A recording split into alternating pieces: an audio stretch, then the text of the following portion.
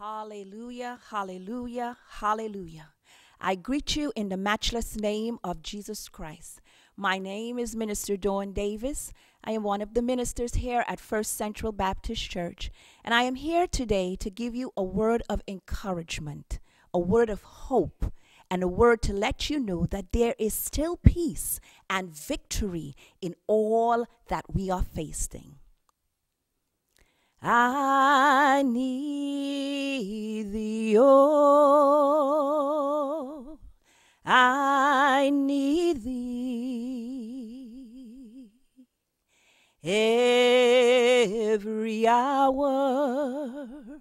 I need thee.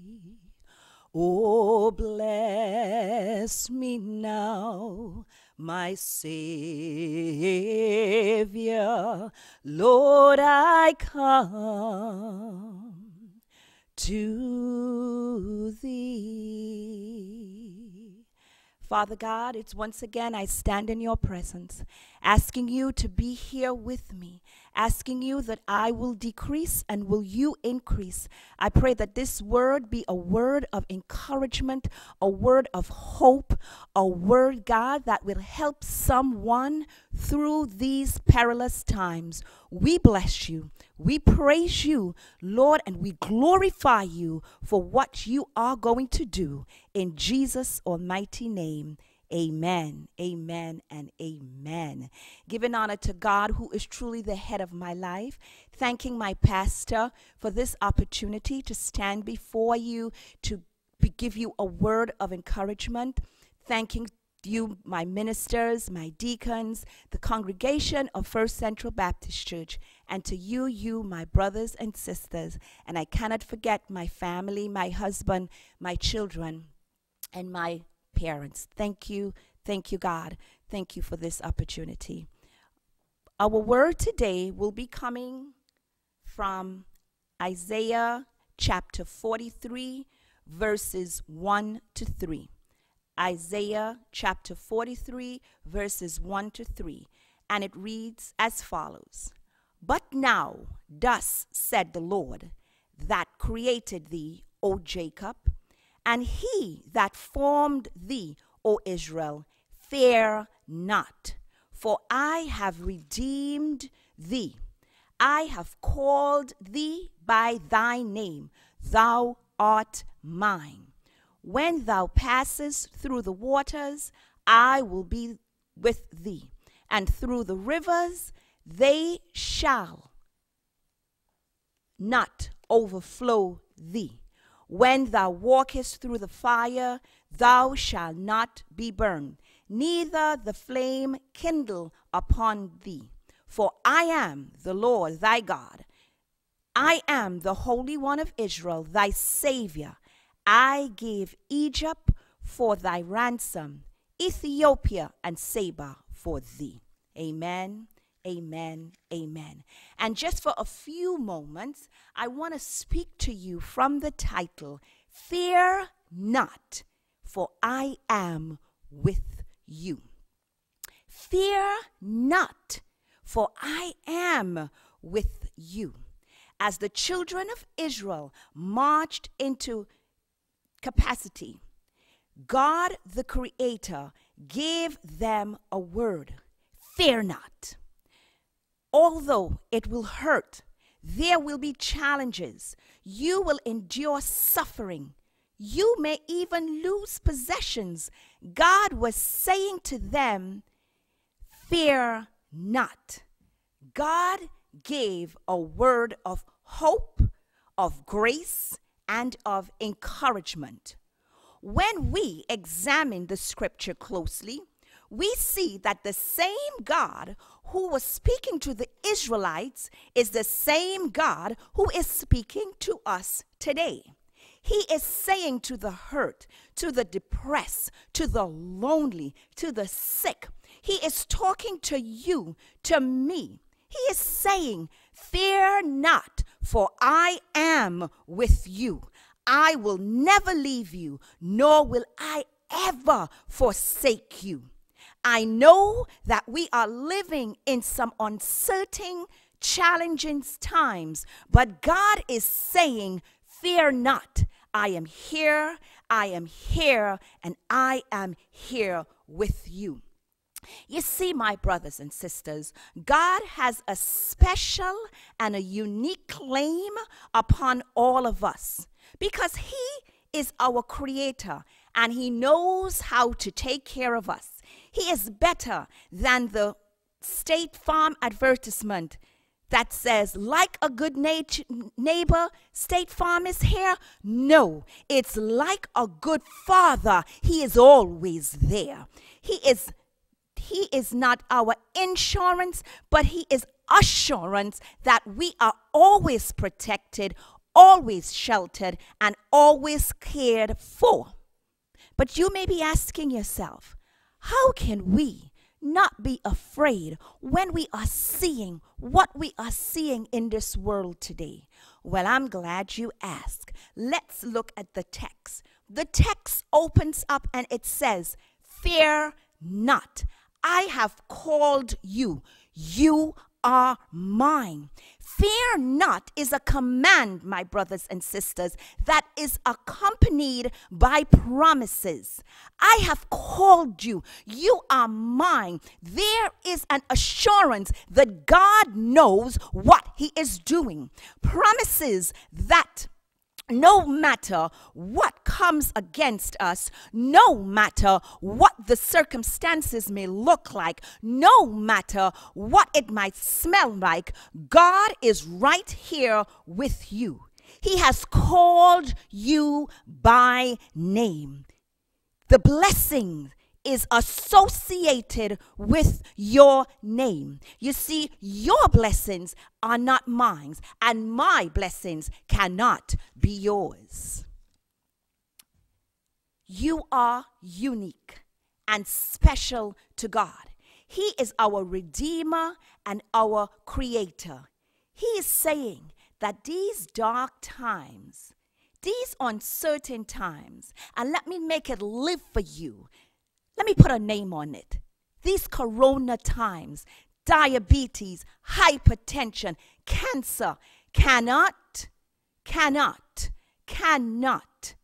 outweigh the goodness of God. You see, God's grace is always going to pierce the dangers of what is around us.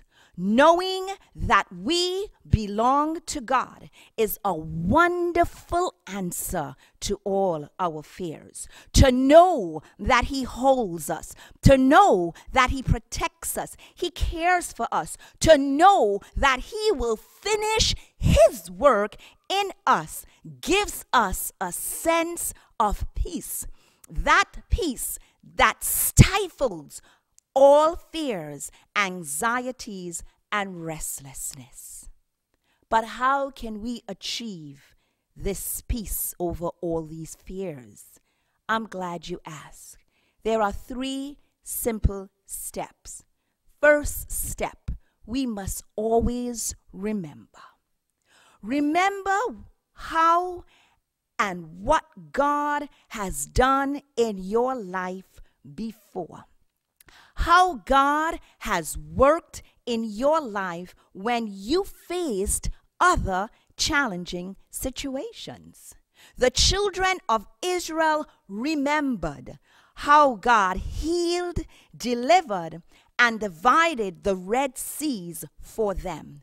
We too, my brothers and sisters, must remember how often God came to our rescue. How often God took us and made us brand new. He is the same God yesterday, today, and forevermore. And He changes not. Remembering, my brothers and sisters, helps us to put God back into the situation. Remembering helps us to increase our faith and decrease our fears, our anxieties, and our worries. Step 2, we must rejoice. Yes, I said rejoice. Although trials are inevitable as the text reminds us, when we go through the waters, and when we walk through the fires, and when we get that unfavorable report from the doctors, or even when we lose our loved ones, or even when we lose our jobs, when we just want to give up and give in, God is reminding us that his presence and his protection are always there with us. God is strengthening us through our pains, our hurts, and our suffering. It may not feel like that when we are going through, but know for certain that our God, Jehovah Nissi, the banner over our lives, is always covering and is always supporting us. Trust God and rejoice. Hold on to God and rejoice. In our fear, rejoice. In your pain, rejoice. In your tribulation, rejoice. And he will see you through. And step number 3, when you remember his goodness and when you have rejoiced through your trials, God will restore. God will regain us to greater. God knows and he hears all your cries. He hears your prayers. He hears your petition. He knows your pain. He knows that you will become fearful. He knows that at times we feel like giving up, but he is saying to us right now, fear not and hold on. Trust in him with all your heart and lean not onto your own understanding.